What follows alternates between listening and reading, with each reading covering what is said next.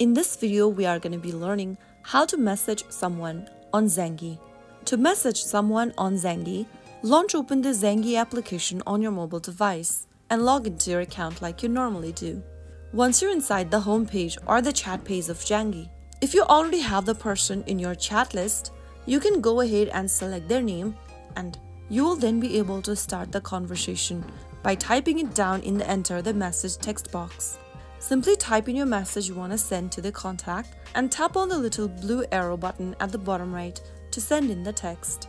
If the person is not inside your chat list, then you can go to the Contacts tab at the bottom of the screen and select the contact you want to chat with. Select the contact that you want to chat from your contact list and then click on the chat button at the top right.